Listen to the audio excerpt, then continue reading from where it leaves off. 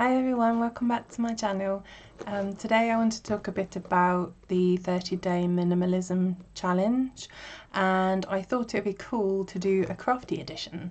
I am having a bit of a sort out, and as you can tell I am no minimalist, but I do want to be more mindful about the things that I keep in my craft room, and quite honestly I don't have excuse me, I got hiccups. I don't have time to use everything that I have, and now that I'm not working, I know that I've got the most time that I'm ever going to have, so if I don't have time to use it now, I'm probably not going to use it. So I decided that I would pass some things along to other people.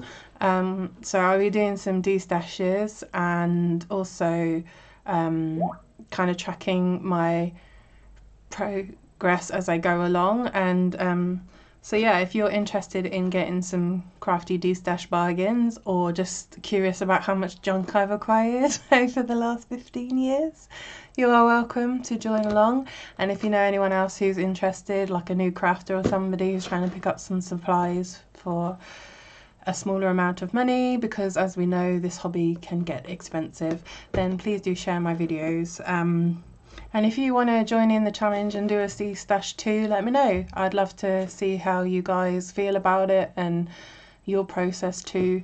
I don't know if I will be able to find the full 500 things, so the challenge is that on day 1 you get rid of 1 thing, day 2, 2, day 3, 3, etc. up until 30, and in total you'll have 500 items.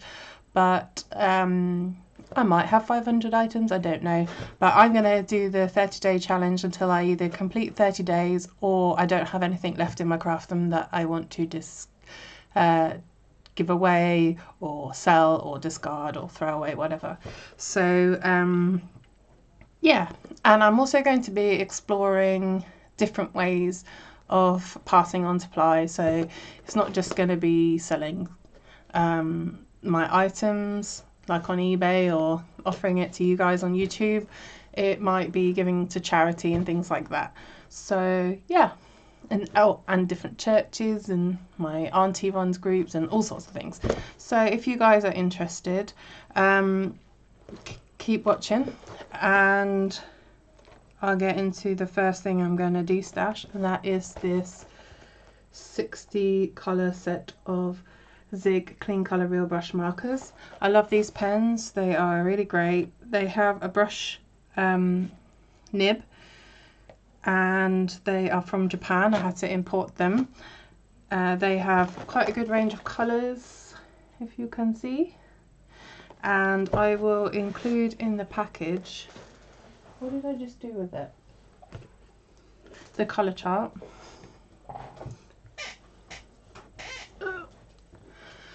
Why did I put it on the floor? So this is the colour chart that I made. It is on watercolour paper, so it should be a true representation of the actual colour. These watercolour markers are the best ones that I've tried for blending them out.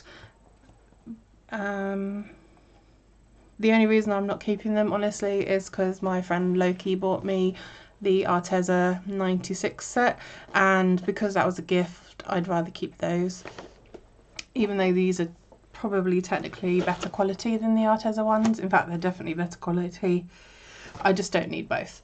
So yeah, I'll be selling these for £50, and the reason being is they cost me £95 to buy, and I had to pay import and shipping and stuff, and that's under £1 a marker, which is great. And I will also include this pad of Bristol Smooth cardstock. This is supposedly the best cardstock for using with your Zig brush markers. Yeah, so I'll be including that, so anybody who buys these can literally start crafting. They don't have to worry about what paper to get and stuff. You can also use these on watercolour cardstock, which is what I used to do until I heard about the Bristol Smooth. So I will include that. And I suppose the only thing to say is that if you want to buy these off of me, you need to have a PayPal account, because it's going to be PayPal only to the UK, and friends and family payment, and I'll send them out probably second class. So if you guys are interested, let me know, send me an email, and I will get back to you as soon as I can. Thank you for watching. Bye.